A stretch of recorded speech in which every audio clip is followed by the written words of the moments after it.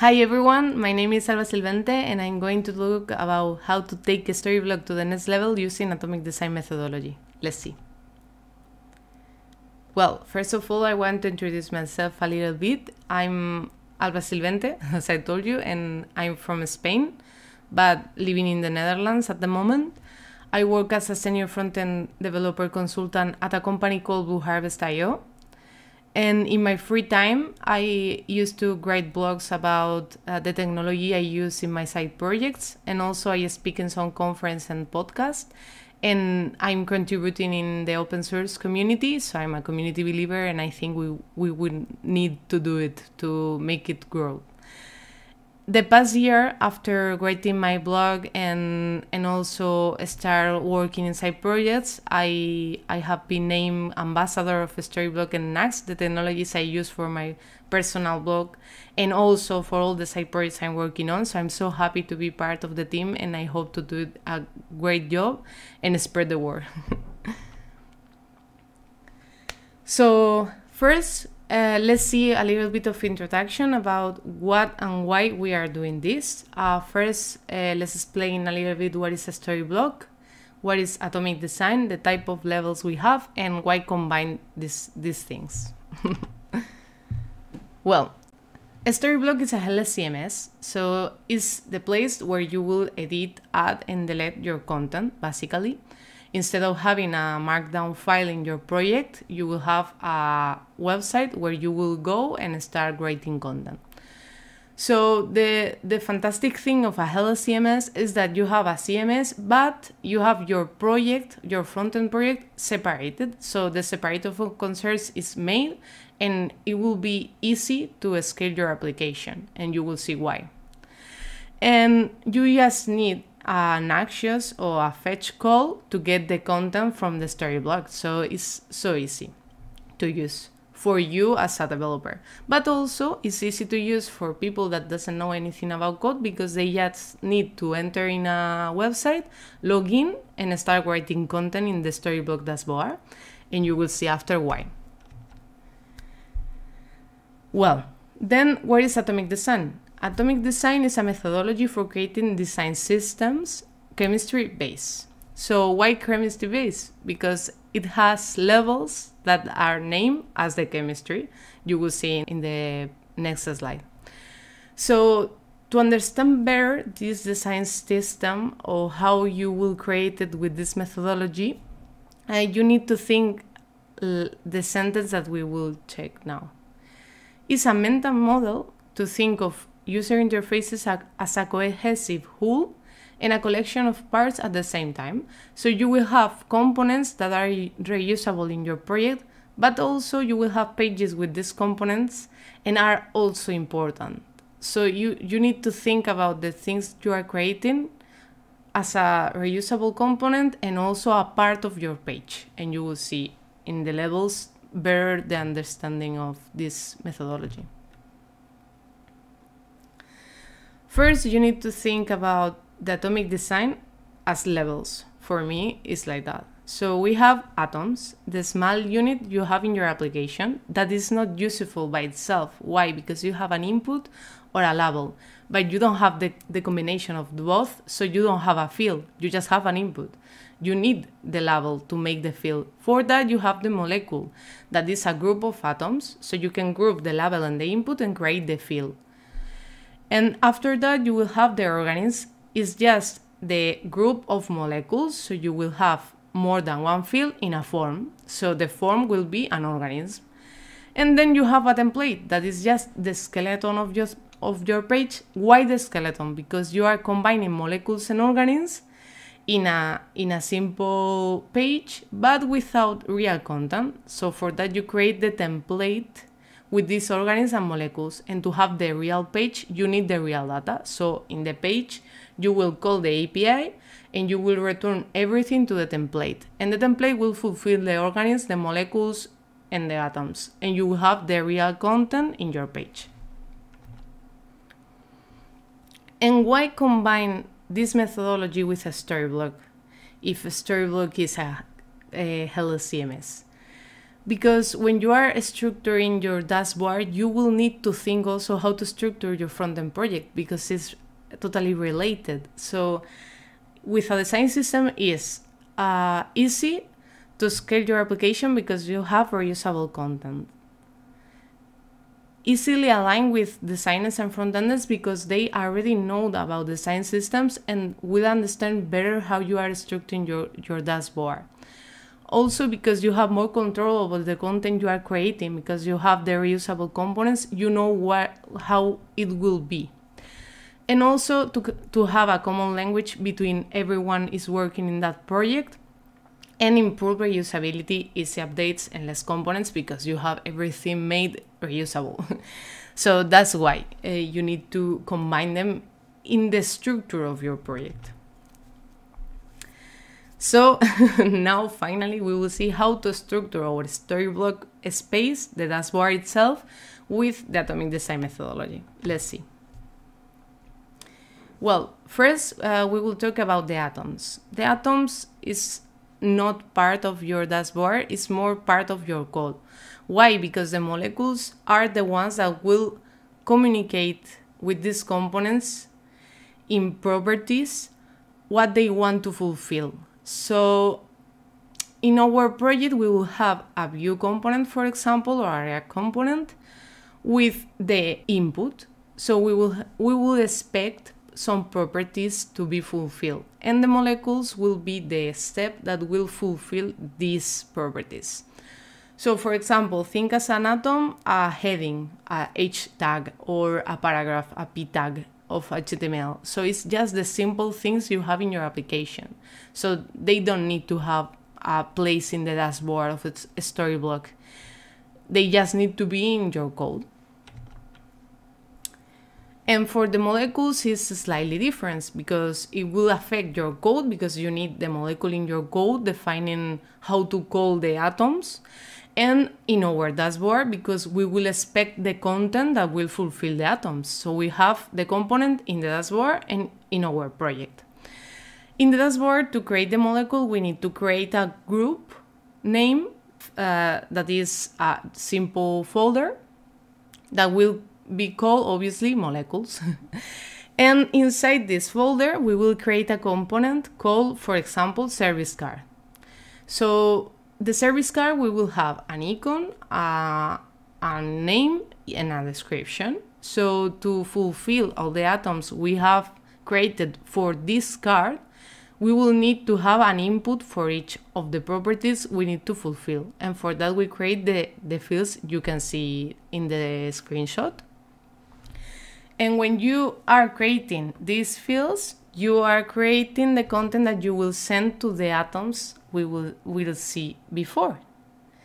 If you check here, you will have an image for the icon, a color for the icon, a text for the heading, and a text for the paragraph. So it's simple as that. And when you have the molecule created, you start thinking about the organisms. So in the organisms level, you will have the same as in molecules. You will have a group name called organisms that will be the folder you will place your components in the dashboard. And also you will create a new component. This time will be called services, and you are placing in the folder of organisms. So to create an organism is slightly different because you don't have to fulfill each atom. You have to call a molecule. You don't have to fulfill any data itself. You need to call the molecule that already will have this content for the atom. So the organism itself is just a field that will expect the molecule that have relation with this organism. So for the services, you have service card as the related molecule, and to do it, you just need to create a field called type blocks. Why type blocks? Because you can add the components you have created in your Storyblok dashboard as a field. It's like the content will be another component with more content inside. So it's a nested component. And where you want to only allow the service card we have created, you need to go to the checkbox you can see here that allow only specific components to be inserted, check it, and then in the component whitelist, you need to search your molecule and place it. For that, you need to create before the molecule and then the organism. Otherwise, you don't have this component already created and you don't have how to put it here.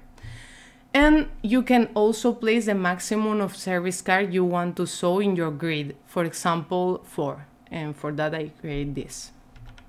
Okay. Then when you have already created the organisms, the molecules, and the atoms in your code, you will have the template. The template is the same as we see before, but with a difference. The content type, instead of be nestable as the molecules and organisms, will be content type. Why content type? Because it's like our skeletons, so it's a content type. When you are creating a page as home, about us, contact us, you are creating a page. But when you are creating an article, you are creating another template, the blog post, for example. So for that is content type, because when you are creating some pages in your dashboard, you will create a content type. And in this content type, you are specifying that you have a title, as you can see in the screenshot, and also a body field. The body field will be as the services we see in an organism, but in this case, we only allow the group organisms. And why? Because we can place in this page any organism we have, and this organism will be related to only any kind of molecules we have described. So we will see better in the demo, because I think it's slightly complicated to explain this in words, but you will see when we are checking the dashboard, the real dashboard. And then when we have everything created, we can place the organisms group as the only allowed, and you will see the result after. And then we have the page. The page is just when we call with actions to the API from Storyblok, and we get the data, and then we send the data to the template will send the data to the organism will send the data to the molecules, and the molecules to the atoms. So it's just step by step, from parent to child. And then to explain better this and understand what we are talking about, I create a demo where you can see the code for the next project I created for this demo, and also the live site. But to create your own dashboard as I made, you will need to create an account in Storyblok, start creating the dashboard, and then get the API key and add it to the code, because at the moment it's empty. So let's see the dashboard. Well, in the dashboard, you will see these sections. First of all, you have the content page, where you can see the pages I already created for you. Then you can see the components. The components are just the things I explained before, and you can see the folders I created for you. So if I click on the molecules, we will see only the molecules. It's better to see where are they. And also for the organisms, and you will see that the template is content type and not nestable. So you can understand better what I was talking about before. It's a content type, and that's it. Well, let's see first the molecules we have created. Well, we have a heading section. In our code, we already have a component called heading section, and it's expecting 3 properties. So you can see the subtitle, that will be the type text. We can see the title, that will be also the type text, and an intro that will be a text area, because it's just a paragraph and we need more content there. And then when we have the heading section, we can see the member card, that is more or less the same as service card. You can see a color. I place a selector instead of putting a color picker, because for the colors I want to have, I prefer to keep it simple. So I just create the selector and put the options we have. And then I have an image. I have a title and another text for another stuff. And then we have the service card I explained in the slides. You can see the asset also for the image, the color with the selector, the title for the name, and the text area. So when we have everything created, we can go to the organisms and see how it is structured. First, we have the services, and we have a heading. This heading is also type blocks, and we only specify that we want only specific components to be inserted. And this component in this case is the heading section. We only want one heading section because we don't want two H1. And then for the services, we have only allow the service card. And in the service card component, you will have the molecule we see before. For the team is the same, but just changing the services by members and only selecting the member card. And when we do this,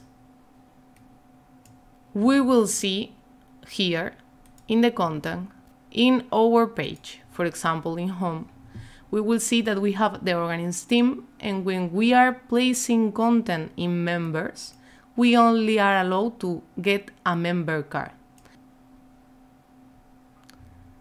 And finally, we will have the page template. The page template will have the title with a text and the body with the blocks that is only allowing organisms.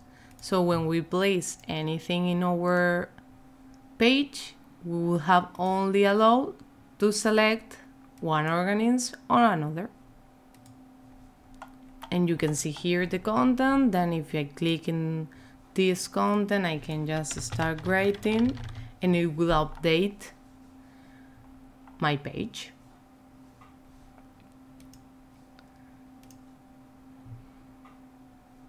And then we have everything already declared, and we can just start writing content, editing content, deleted content without problem. And that's it. If you have any questions, just let me know in the chat or ask me in Downtrust or downtrust.com, that is my website, and see you there.